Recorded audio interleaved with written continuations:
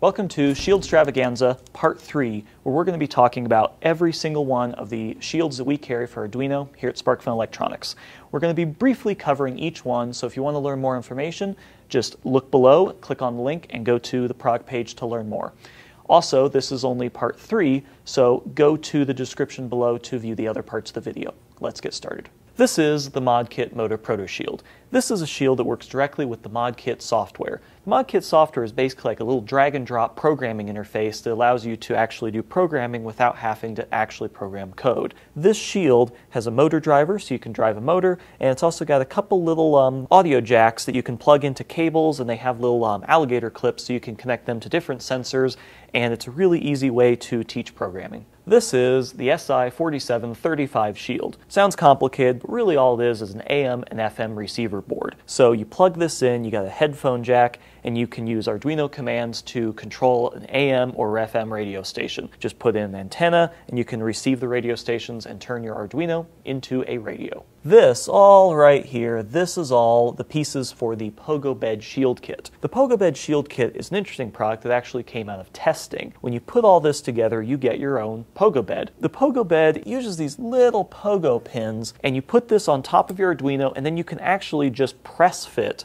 a shield on top of it because of the little springy pins. So it allows you to do prototyping and testing with the shield without having to solder anything onto the shield. So it takes place of normal headers by using these little spring pins, and it clamps the shield down, and you don't have to solder to anything. This is the shield for the electric imp. This allows you to use an electric imp with your Arduino. An electric imp is this nice little card. It looks just like a SD card that you would have in your digital camera, but it's actually a Wi-Fi radio with a microcontroller built in. You can program them, you can set up this mesh network and have them share data and do all sorts of different things, and this allows you to prototype and play with an electric imp on your Arduino. This is the Arduino Shield. The Arduino Shield is a very simple motor driver shield. It allows you to send forward and reverse commands and also change the speed of the motors. And it can control up to 2 motors and has these little headers so you can connect a separate power supply and also connect some screw terminals into your motors. This is the official Arduino Wi-Fi shield.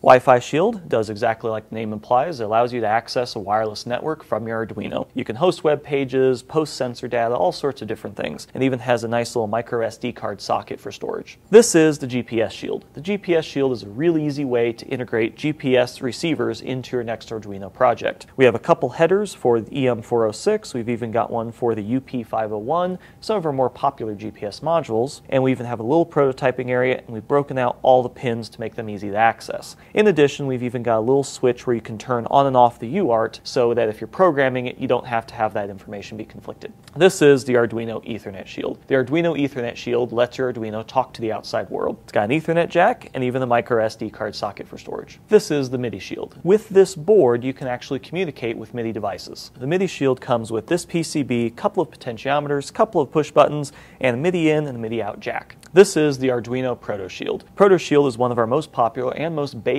of the prototyping boards that we have. It has these headers, it has a couple of buttons, a couple of LEDs, and a couple of resistors with it. You basically simply put it together, slap it on top of your Arduino, and you have a really easy way to prototype. All the pins are broken out with a separate header, and you've got this nice prototyping area in the middle. This is the Cellular Shield. It allows your Arduino to talk to cell networks. It's got a SIM card socket, and of course it's got this little breakout that you can connect to an antenna. So now your Arduino can talk to the outside world. This is the CAN bus shield. The CAN bus shield allows your Arduino to talk to any system which uses the CAN bus protocol. It has a DB9 connector which you can connect into like an OBD2 connector. It's got an EM406 for connecting a GPS, micro SD card socket, and even a nice little 4-way connector. So if you're looking to talk to CAN bus, check out the CAN bus shield. This is the Mp3 Player Shield. The Mp3 Player Shield combines an MP3 player with a micro SD card shield, so you can store MP3s on a micro SD card and then play them into the headphone jack or the speaker output. So you can use this for things like a haunted house, for sound effects, or just a basic MP3 player.